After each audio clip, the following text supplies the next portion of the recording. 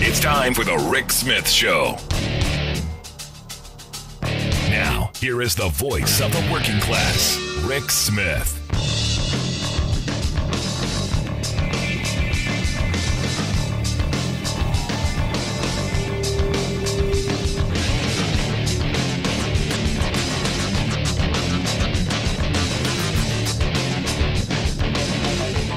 And welcome, brothers, sisters, working class heroes. This is the Rick Smith Show. Thanks so much for being here today. Oh, the big program, lots to get to, lots to talk about. Got an interesting guest pitch recently.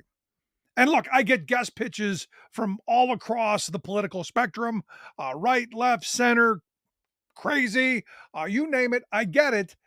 You've been doing this as long as I have. You tend to be on a lot of mailing lists and people throwing their ideas out. Hey, we want to get our guests out to talk about our very important issues.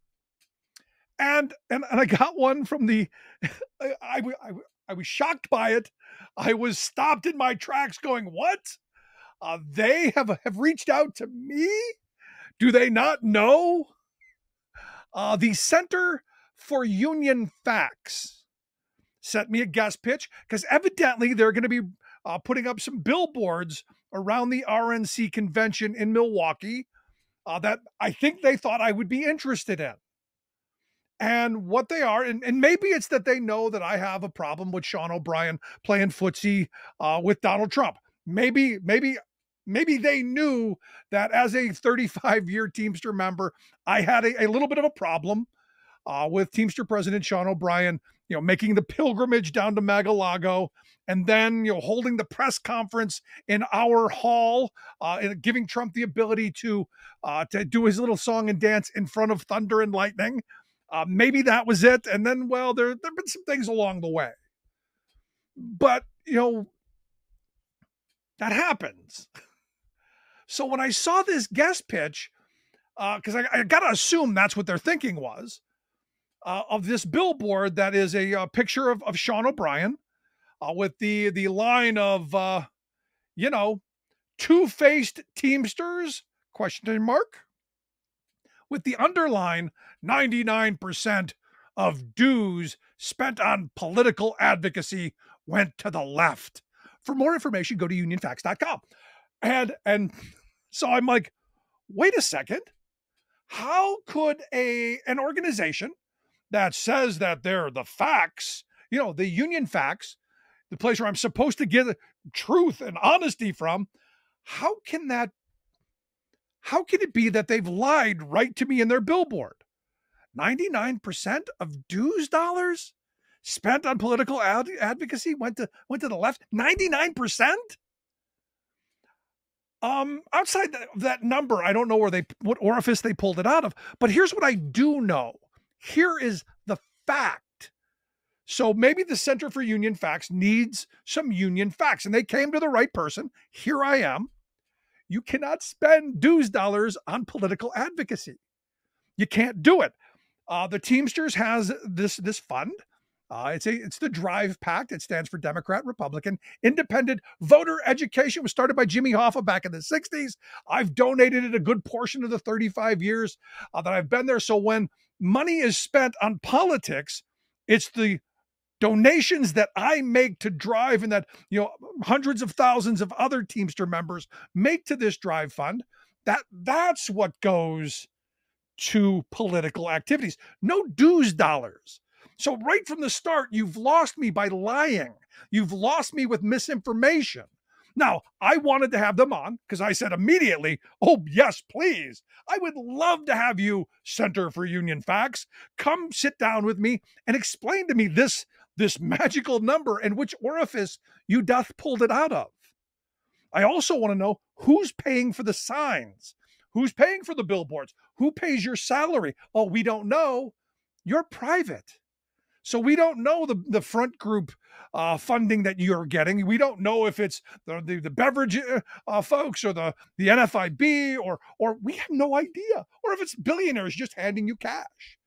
What I can tell you it's not are actual working people.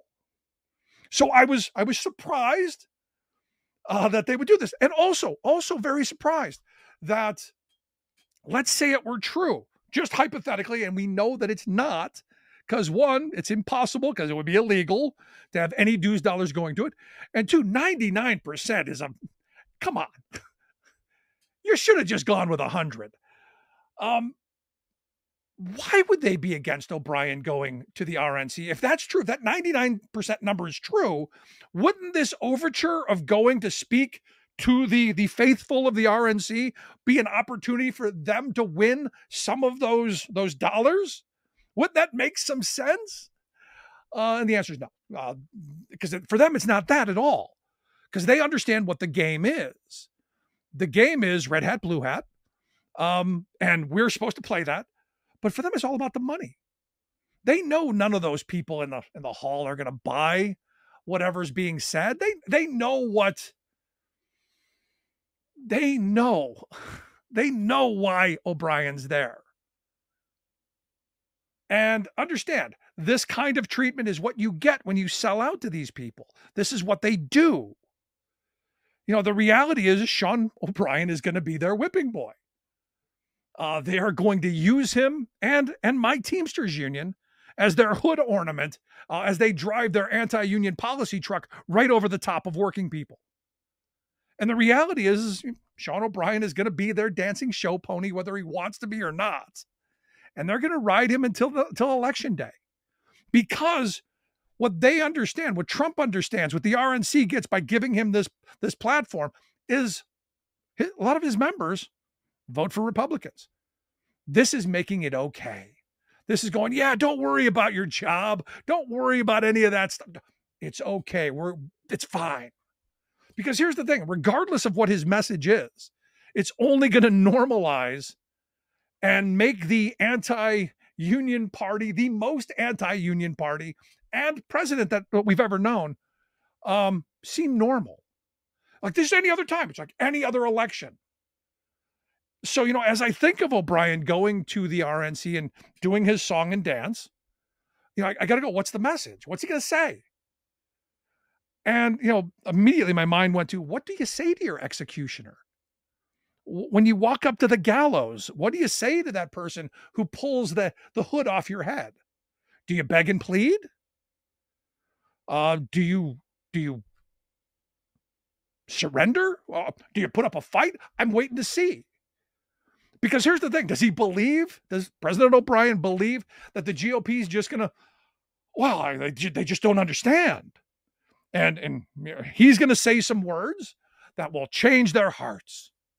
You know, I heard President O'Brien say that Josh Hawley, who he gave drive money to, didn't know what right to work laws were. I find that impossible to believe that a U.S. senator doesn't know what the right to work laws are, especially in a state that's been fighting right to work for a very long time.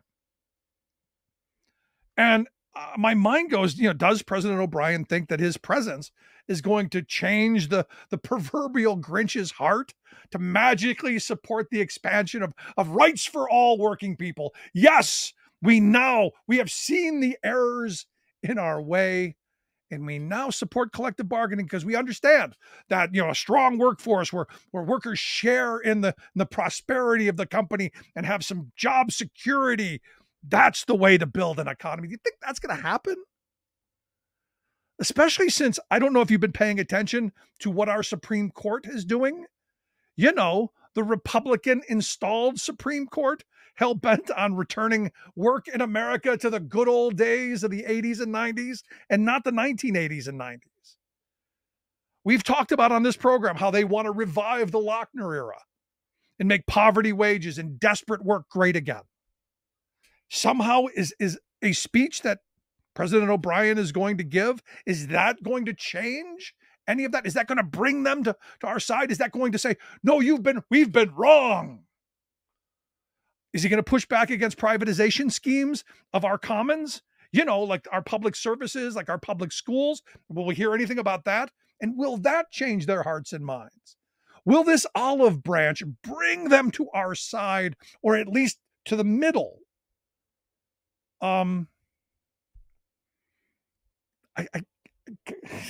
Really?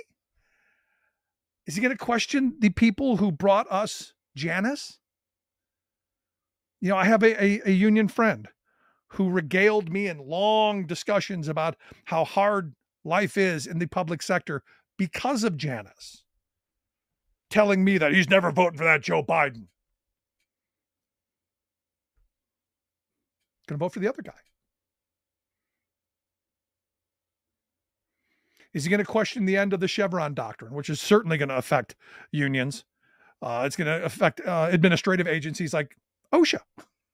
You know, you heard Jordan Barab on this program not too long ago talk about what the end of the Chevron doctrine is going to mean to safe working conditions, to health and safety on the job. It's certainly going to hurt the NLRB, the National Labor Relations Board. You know, those people who, both groups, who are there to protect workers' rights and to protect their health and safety, you know, those folks. Or, I guess, maybe he's going to rub elbows with the people who want to dismantle the NLRB. You know, because Elon over at Tesla or SpaceX actually is what it was, and Bezos over at Amazon, which I'm guessing he still wants to organize, and Trader Joe's, which should be organized, they all want to do away with parts of the NLRB. Maybe he'll take a selfie with them, like he did with Dana White, who broke a union campaign years ago when the Teamsters and the culinary workers tried to organize the MMA fighters. Or is he going to talk about how the Supreme Court, that decision in Glacier Northwest versus the Teamsters, will subject unions to frivolous lawsuits and potentially costly restitution and fines? Can you hear anything about that? Probably not. Because understand, he's going to be standing in front of a crowd of people who understand why he's there. He's to legitimize their existence to working people in this country. Understand, these are the people who hate workers, especially union workers. And look, in normal times, I could justify going and talking with Republicans and trying to find common ground. I've done it for years. These not normal times. Sorry, not going there. You can't normalize a Donald Trump. You can't normalize a party that is running on a platform of firing all those federal workers and replacing them with good loyalists, making patronage great again. Sorry, I'm not buying. What we know is the GOP wants to destroy our America by repealing the 20th century and turning back the clock. Not just on unions, but on all the progress that our grandparents and great-grandparents fought for. Normalizing this party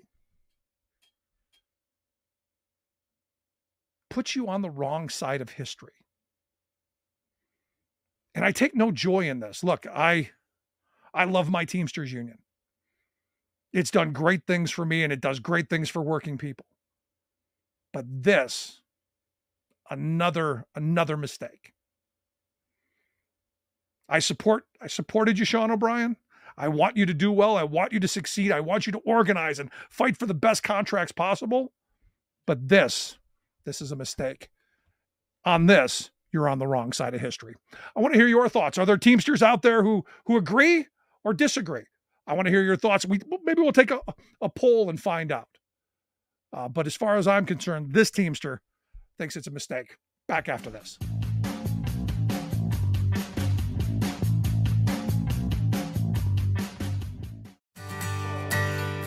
From the steel mills of Pennsylvania, to the auto factories of Michigan, to the modern makers movement, manufacturing makes our nation great. I'm Scott Paul, President of the Alliance for American Manufacturing. We bring business and labor together to advocate for policies that everyone can agree on. Together, we can strengthen manufacturing and create good-paying American jobs.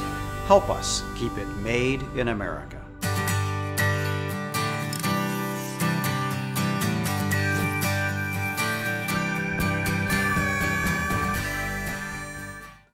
The old factory towns in America's heartland have been taking a beating. Thing is, though, there's a light at the end of the tunnel. Unions are making a comeback. More organizing in the last couple of years than in a long time. And the Biden administration being more supportive of unions than any president since FDR. We're finally turning things around after 40 years of screwing over working people. But will we keep moving in the right direction? That's our choice as Americans.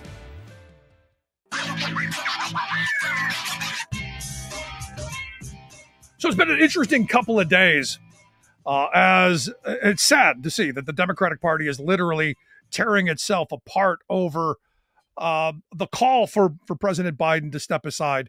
And look, I understand, and we talked about this the other day. I understand if you're on the, Biden's got to stay no matter what. Don't care if he's in a coma, I'm voting for him. And understand, in November, if he's on the ballot, he's the guy I'm voting for. I've said this from day one. I started in the position of going, hey, look, I think Joe Biden's going to do what's in the best interest of our country. I believe he's a good and decent, honest man. I believe he's thoughtful. And I think there's a moment where you just have to go, can he do it or not? As I said yesterday on the program, we'll see. Give him some time to get out there. And as I put it yesterday, get his Irish up. We'll see. But I do find it interesting that the parties are eating each other, especially the folks who are saying that calling on him to resign is, I think, what was it, bedwetting and pants wetting and a whole bunch of clutching at pearls. Wish I had pearls. I find it interesting that that's the battle instead of what we saw. And look, the attack on George Clooney, which I think is hysterical, because Clooney's a guy who's been a lifelong Democrat. He's been at all of the fundraisers. He's done all of the things that you could want from one of the stars in Hollywood. Doesn't get involved in too much unless you ask him to. But he wrote an op-ed over at the New York Times, and it was pretty. It was exactly. I got to be honest. It was exactly what I've said. I love Joe Biden. I loved him as a senator. Loved him as a vice president. As a president. He says, I consider him a friend, and I believe in him, believe in his character, believe in his morals. In the last 4 years, he's won many of the battles he faced, but the one battle he cannot win is the fight against time. None of us can. It's devastating to say it, but the Joe Biden I was with 3 weeks ago at the fundraiser was not the Joe effing big deal, Biden of 2010. He wasn't even the Joe Biden of 2020. He was the same man we all witnessed at the debate. He said, look, was he tired? Yes. A cold? Maybe. But our party leaders need to stop telling us that 51 million people didn't see what we just saw. We're also terrified by the prospect of a second Trump term that we've opted to ignore every warning sign. That is exactly what we've been saying here. And it's exactly what I believe, that Joe will do what's in the best interest of the country. But for the party to eat itself, this could be a unifying moment. This could be a moment where, if he does get out there and he does better, maybe it pulls the party together. He fights and he holds on. Maybe. But I'm looking at the polls. Initially, I said, well, there wasn't really any drop. Things are bad. And I don't like that, because this guy has been the best president for working people in my lifetime. This guy has done virtually all of the things that I've been asking for almost 2 decades doing this show. So to be on the side of, I think he needs to step down, is a struggle for me. But again, I come back to, on this side of the aisle, we do what's best for the country, not what's best for an individual. And look, everybody should be calling for Donald Trump to step aside, not because he's too old. He's getting up there. Does a lot of things that you go, huh? I think Jon Stewart did a great bit on this. What did you just say? Does an awful lot of really bizarre stuff. Not to mention 34 felonies, not to mention, the grabber by the you-know-what, all the other stuff that we know about. Tons of allegations of immorality, impropriety. Someone who views the 10 Commandments, I believe, as a checklist. There's someone who should be resigning. There's someone, to be quite honest, shouldn't even be in a position to have to resign. And what does it say about us as voters? What does it say about us as a country that person's even remotely palatable? What does it say about, the Republicans right now, who talk about family values, who talk about their religiosity, who talk about we're a Christian nation, who talk about family, and go down the list, personal responsibility, and small, less intrusive government, while they're trying to weaponize government. What does it say about them that this is their nominee? So when people reach out to me and go, well, why aren't you calling for him to step aside? Because it's an exercise in futility. Because the people that support him for all the reasons that you think should disqualify him. So this race is about much more than just two old guys. This race is about the decency, the dignity, the hope for a future, the humanity in this country. Who are we? What are we telling the rest of the world when half of the country is saying that we're behind Donald Trump? Unapologetically. In fact, wearing it on our shirts and on our hats and flying flags in front of our homes with profanity and ignorance on display. What does that say? In a place where we've got real problems. Just the other day, I saw House Speaker Mike Johnson. He spoke at the Hudson Institute. And he was talking about, again, the agenda, the stuff we're not talking about. While we're talking about, is Joe Biden too old? Or we're talking about, Donald Trump wears a diaper. So he's literally dumping the important stuff. That doesn't seem to get us anywhere. But what he said at the Hudson Institute was something along the lines of, we're going to go and cut Social Security. We're going to go and cut those entitlement programs. We're going to go slash and burn that stuff so that we can increase the military budget. Now, understand, I think we spend more on military than like the top, 20 countries combined. We account for almost half of all military spending on this planet. We could literally end homelessness. We could end hunger. We could do all kinds of stuff. But we've chosen to spend it on the military. Now, am I anti-military? No. I'm in favor of having a big, muscular military that you put over there behind glass when in case of emergency, break here. I agree with Teddy Roosevelt. Walk softly, carry a big stick. I agree with that because I think there's a deterrent to it. But to say that we're going to slash Granny's Social Security, or more likely my Social Security, and my generation and future generations' opportunity to retire so that we can continue to feed this monster, kind of a problem. Especially when you're talking about a time, and again, you can't make this stuff up, where you've got a Boeing CEO who's stepping aside.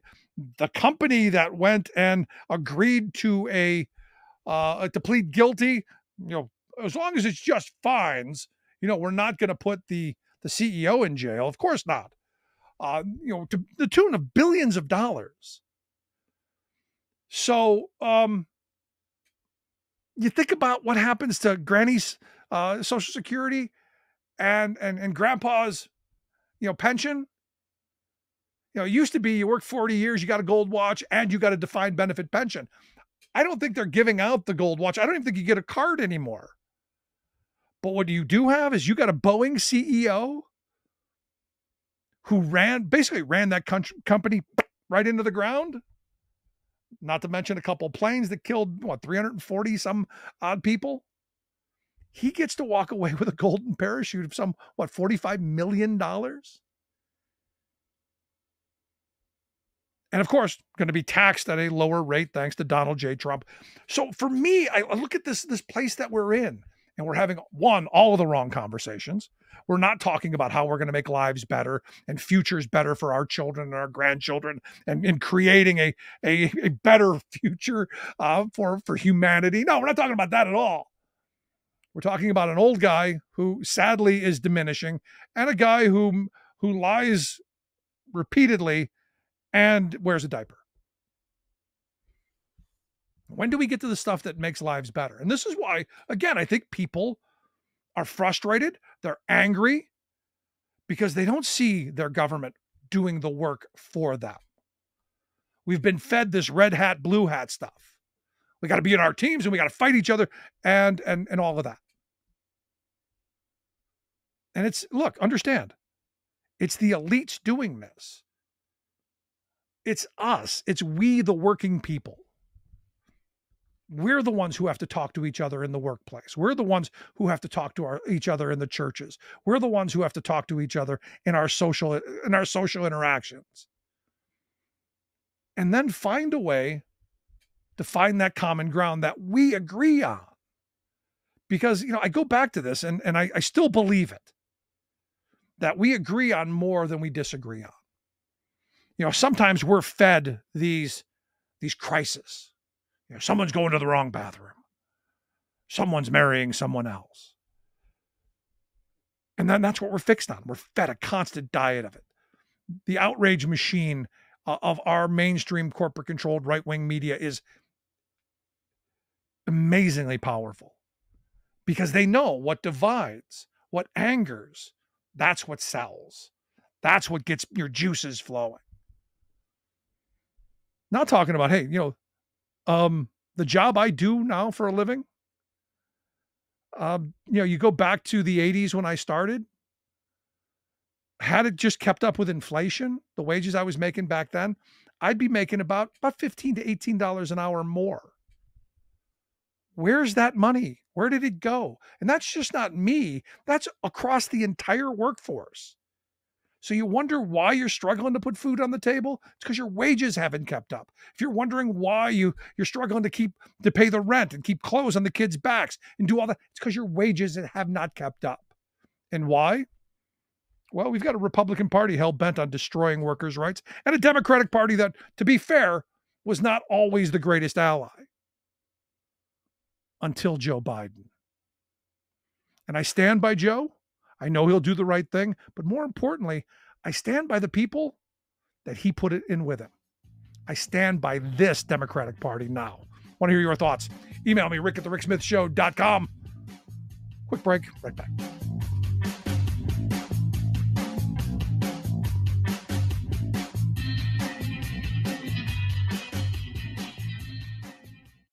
I've been driving buses for 5 years, and my day-to-day routine is I wake up a little earlier than most people. I get on a bus, I go out, I pick up some students and make sure they get to school nice and safe. Here in Fairbanks, Alaska, that can be a challenge because of the winter weather and the icy roads. But I love the job. So the Teamsters are great. They provide us a lot of protections. They've always taken care of their people, made sure that our jobs were secure. We didn't have to worry about whether or not we'd have a job from day to day.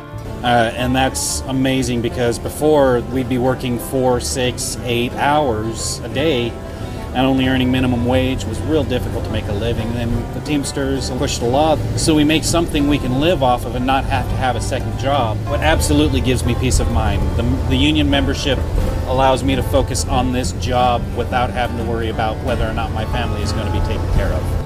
I'm Andrew Case and I'm proud to be Teamsters Local 959.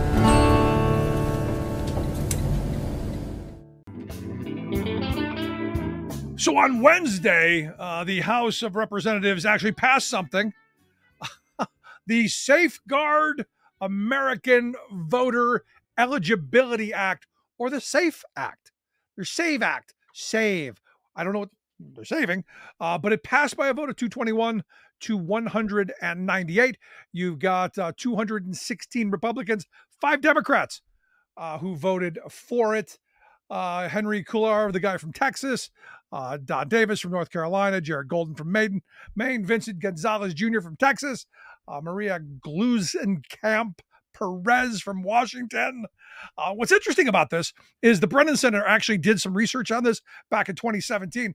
And what they found out of like 24 million votes that they examined, there were 30 that were suspected of being non-citizens voting. None proved, but 30 that they suspected could have been.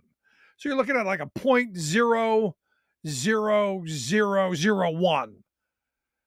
Is this worth Congress's time? And isn't it already illegal? And here to share some thoughts on this, the guy who actually helped write the Help America Vote Act that already made this illegal, our good friend, former Ohio Congressman and political analyst, Bob Ney. Bob, thanks for taking time for us. Thanks, Rick. I was going to give you you blew the punchline. I was going to give you a trivia test and show how schooled you are on all this, okay? Hit me. Well, the trivia test was what 2 members, actually quite good-looking, intelligent members, in 2002 passed the Felony Attestation Act. One's Democrat, he's still there. One's Republican, who does radio things. So obviously it would be Steny Hoyer and well, you. Yes, Steny Hoyer and I, we authored the Help America Vote Act. Ted Kennedy and Mitch McConnell. Can you imagine that combination today? Something like that in the Senate. And that was a different world. And it was a complicated election bill. Jimmy Carter called it, next to civil rights, one of the greatest rights bills and movements, because he and Gerald Ford, Carter and Ford, put together the Ford Commission with Baker that we took the information off of it. I mean, it was just a perfect way to do it. Now, one of the things that we agreed on was there would be a felony attestation. So everybody in the country, this is a mandate, everybody in the country, when you sign this form, you are automatically attesting, it's an attestation that you are a citizen of the United States. So Democrat and Republican board members who say, wait a minute, I think that person is clearly not a citizen, have a legal way to pursue it. Whether it's 30 people, one person, Ohio, I don't know if they had one or something, but it's already there. So today is a what do I want to call it? Look what we did. Yeah, it's reaffirming Steny and I. How about that? They should call it the reaffirmation vote for the Help America Vote Act. No, but as I look at this, you go, well, you have to get a government ID, you have to have a passport, a military ID, and I thought I seem to remember there were people, especially on the Republican side, who were opposed to national ID cards or any of that kind of centralized databasing. But the thing that is, if this were to pass, and I don't think it's got a chance of actually becoming law because it's already illegal. But what I would find really interesting is when that red hat guy shows up and they go, well, we need your passport or we need your birth certificate, and they can't find it. Well, we left the IDs up to the states. Steny and I did. Right. Now, what we did, we mandated certain things, provisional voting, so that people aren't turned away from the polls. You're not told, no, you don't live here, you've got to go away, whether it's because of your sex or your race or your political affiliation. And we mandated the attestation. Some of it, though, we mandated the last 4 of your Social Security or some form of proof, like a bank statement or something showing your address. But we left it loose for the states, on the ID end of it. This would federalize, IDs. So that was something way back when that we all agreed we weren't going to do, and I don't think much of the attitude has changed. I don't think you'll get a federalized, quote, ID system out there. But again, there is an attestation. And the point is, everybody has to sign.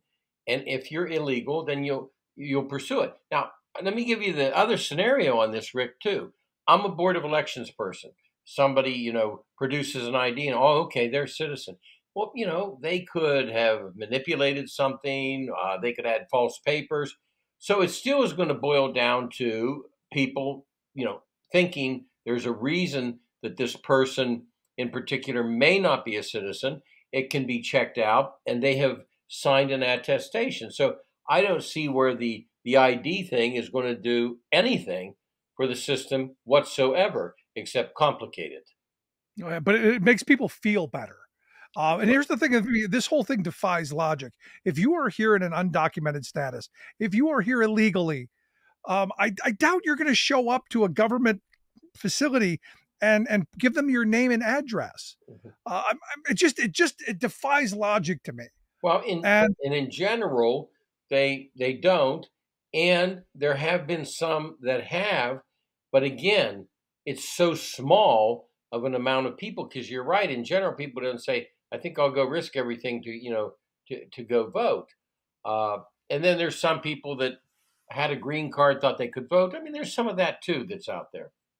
See, in my experience from the people that I've talked to, the vast majority of this stuff that happens is people error. I thought I was able to. I got this green card. I'm in the process of getting my citizenship. I'm, all of this stuff. That okay, we fixed that. But this just seems like a solution and looking for a problem. Well, it's sexy and spicy type of vote. Is it? Sure. People are going to be home. I'm stopping the illegals who are going to take over the United States tomorrow morning. Now, when this all came up, Steny and I had the same opinion. I can remember the quote. Call me old-fashioned, but I think you ought to be a citizen of the United States to vote. That was our quote. I agree. And yeah, so I mean, I'm all for citizens-only voting. And so we made the attestation. End of the story. If somebody believes that somebody is not legal, you've got a means today to do it. You've had it since 2002. Yeah, this is the press release vote where, because think about it, who's going to come back right now, and the media won't dig into it, back in locals, who's going to come back and say, look what you did, you're just doing this for show? Yeah, they're not going to do it. So this will be a newsletter or a campaign literature press release, right? Yes, campaign literature. That's all it is. Let's move along. I'm not sure if you saw this or not, but some senators have reached out to Merrick Garland over our Attorney General, and they have sent him a letter saying, "Hey, we think you should look at that Clarence Thomas guy. Maybe appoint a special counsel to probe all of the trips that Thomas has taken." And in fact, on one of the pages, page 14, actually, they point out that Thomas may have taken a trip to Russia, a yacht trip and a private helicopter flight to Putin's palace. What is our Supreme Court justice doing in Putin's palace? Well, I mean, if he did that, he shouldn't have been there. But on top of it, all the other trips, the money. And look, I took a trip. I filed that trip. Wasn't the right amount of money, but I filed it. And I was born in Wheeling, West Virginia. Lived temporarily in Morgantown Federal Corrections in West Virginia. I'm not going to be buried in West Virginia. So I paid the penalty of the improper filing on the trip. And I'm looking at the Supreme Court. I'm thinking, why are they different than any of us that are in Congress, were in Congress, or anybody else about filings? Why should the Supreme Court be different? Just because they're the highest court in the land, why should they get a free ride? Roberts didn't do anything about it. He looked into it. It just shouldn't happen. So I think it's very interesting for them to put the pressure, towards the Attorney General to say what he thinks. What should it be looked at? I mean, otherwise, Supreme Court just does not have to follow any ethical guideline. Now, I'm also sure you saw that Alexandria Ocasio-Cortez introduced articles of impeachment against Clarence Thomas and Samuel Alito because they failed to recuse themselves in cases that, they've got friends in those areas. Yeah. Well, if I was AOC's head staffer, I'd have said, hey, Thomas, leave Alito out of it because, the flag and his wife and blah, blah. I think Thomas is so full of ethical holes, and it's such an issue. Everything I've read, and I don't know anything about the Russia thing, but even prior to this, anything I've read takes your breath away. So I think focusing just on Thomas would have been better, but it's okay. You know, she's filed on both. That again brings attention too. Yeah, I mean, wined and dined, flown all over the world, yachted across the world, had, a kid of, I guess a grandnephew or something, put through school, bought the parents' house and turned it into a museum. I need better friends.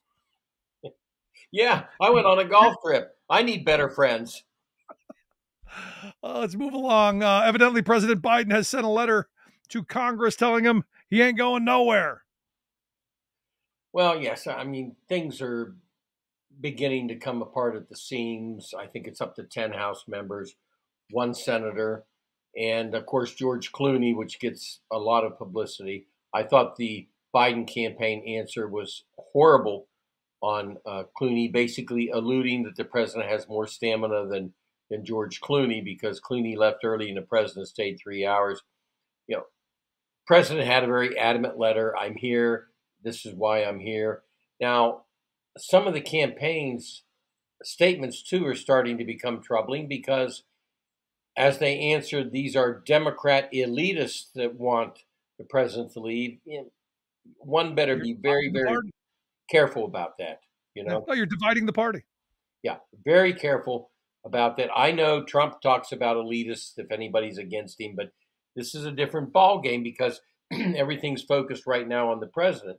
I will tell you this: whatever they're going to do, they need to do it now. By the time your show ends, they need to wrap this up. When I say they, president, powers to be, the Democratic Party, on 2 aspects by Sunday night.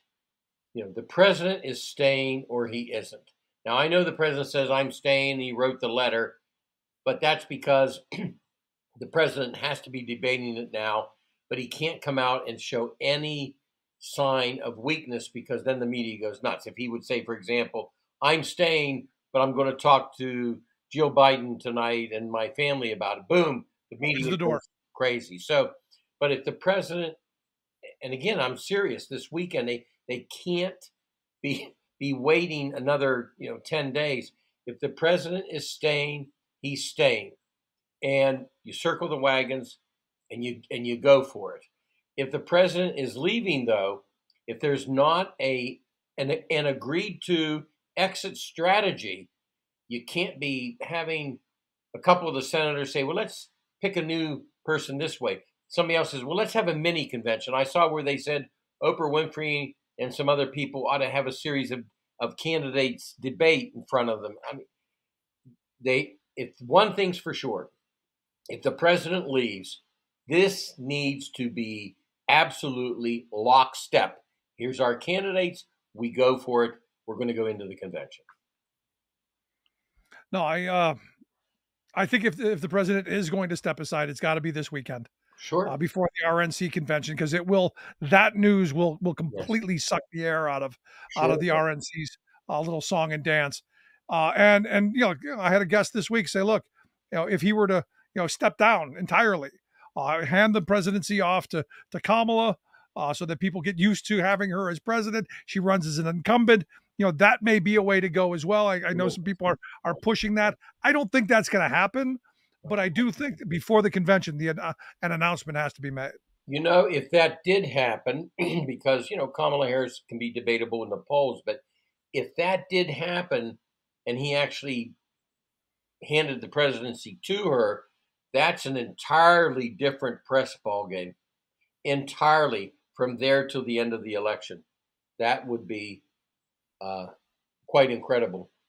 Now he gets to be Uncle Joe. He gets to say, look, I did what I came to do. I saved democracy. I passed all this great stuff.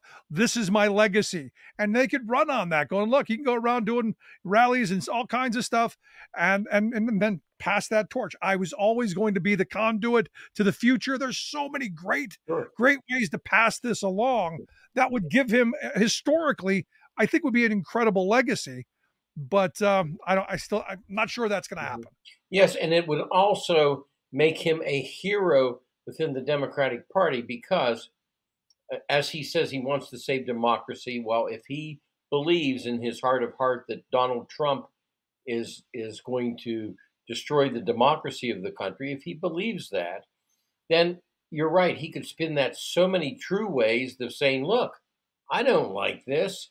I think I could have done okay, but I understand where this is headed. And I'm going to hand it off.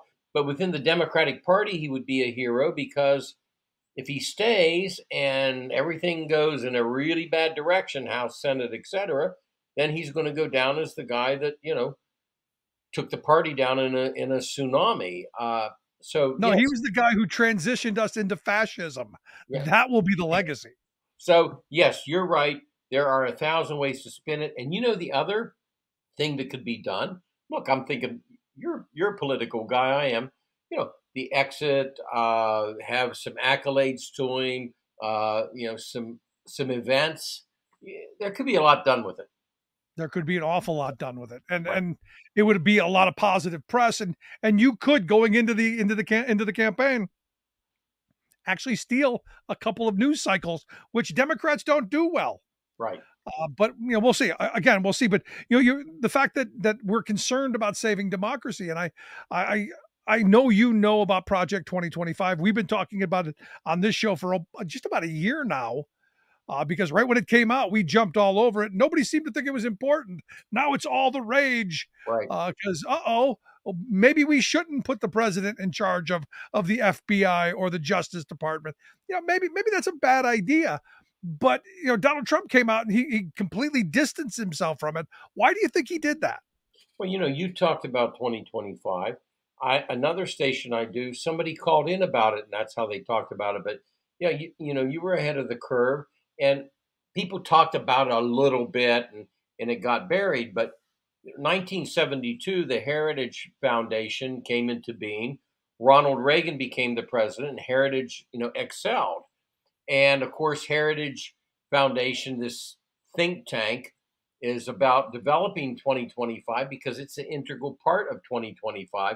2025 not only goes into completely redoing civil service to declassify jobs and basically make them all presidential appointments, which I'd love to see the court actions on that one with civil service. But on top of it, it has language in there for Christian nationalism, to mandate basically a quote Christian country, which of course there's this little thing in the Constitution called separation of church and state, separation of powers and church and state.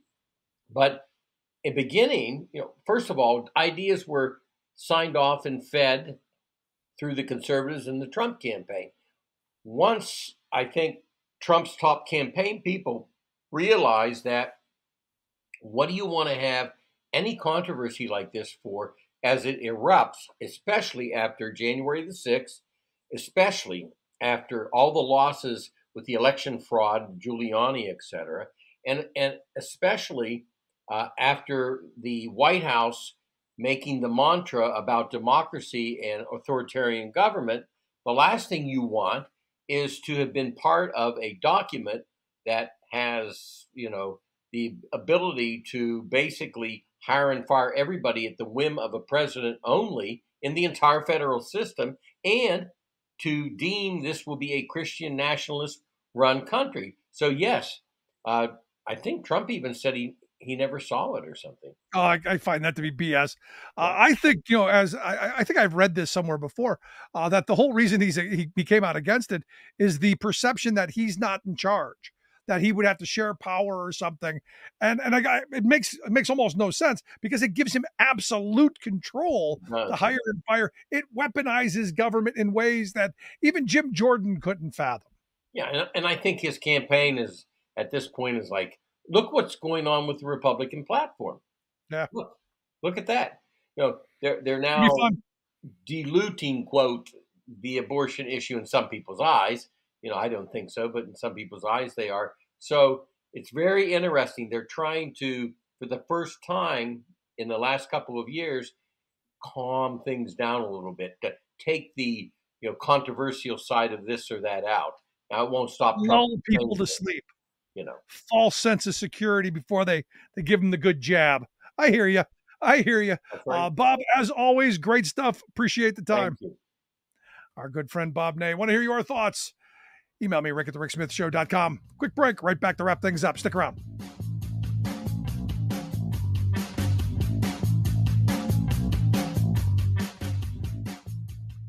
Q Cells has been like the first around here that focuses on clean energy.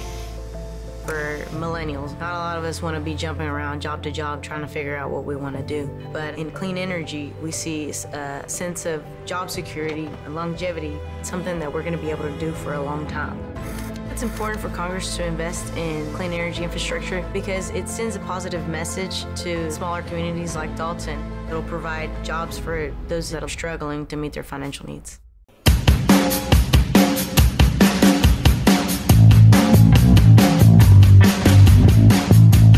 Welcome back to The Rick Smith Show. Check out our website, thericksmithshow.com. So I saw this thing over on the Twitters. Evidently, Twitter is, or X, or Elon Musk's little toy. Evidently, they're testing a dislike button, and I'm not quite sure what all of the things behind it. I gotta assume that the more people who dislike it, the further down it goes, and the fewer people who see it. Now, the weird thing is the algorithm is so boogered up that most times, unless you pay Elon Musk, unless you pay for the blue check, they throttle what people see of yours anyway. But the dislike button could probably just completely silence people entirely, which might be a reason to follow Elon Musk. Because it seems like he's turned, it's right-wing propaganda all the time. And let's finish up on some interesting news. As you know, the Biden folks are pitching the idea of taking on junk fees, going after how much they screw you over on ticket prices, how banks, if you happen to be a penny short in your account, give you a good jab of an overdraft fee, sometimes like $30-$35. And it's one of those things where they're charging you more of what they know you don't have. But according to the Consumer Financial Protection Bureau's proposed new rule, they would be capping that overdraft fee at just $8 because that's what they're saying it costs. Because they get their money anyway. It's just this incentive, this extra thing that they tack on to fatten their bottom line. And you go, well, if it only cost $8, why do they charge $30? Where's that other 22, 24, 26? Where's that other money go? Well, I think we know where it goes. It goes into their pockets. It's how they, it's how they give themselves lavish salaries and all of that. And what I found interesting is the Wall Street Journal did a bit with this Mariana Lake. She's the head of Chase's, she's the head of their marketing department, I believe, of their Chase Bank. And she said they're going to have to get it from other people. They're not losing their profit. And look, as I was searching the inner tubes for what do Americans spend every year on overdraft fees, I found numbers ranging from about $8 billion up to $17 billion a year. Pure profit for the big banks. Now, I go to a credit union and they don't charge you that high fee. In fact, they generally give you, a little bit of forgiveness, or they, they'll pay it and then say, hey, chuck it in here. A much different experience.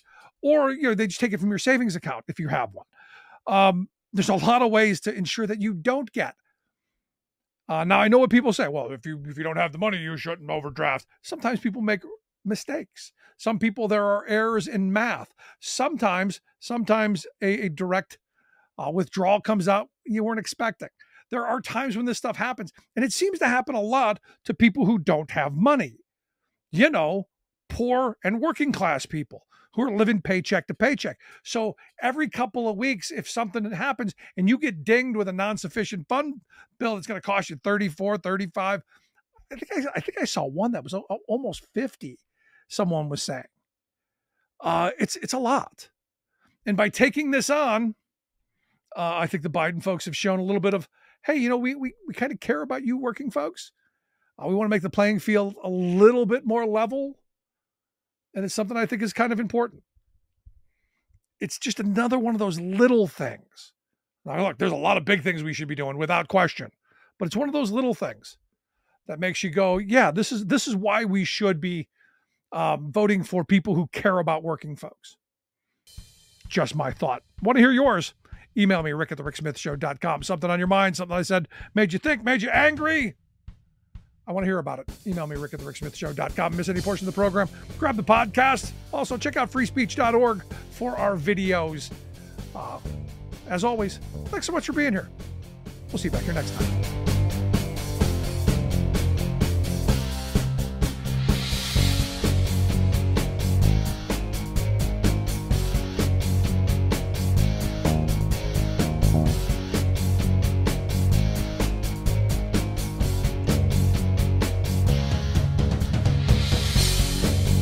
You've been listening to The Rick Smith Show. Email Rick at rick@thericksmithshow.com. Until next time, this has been The Rick Smith Show, where working people come to talk.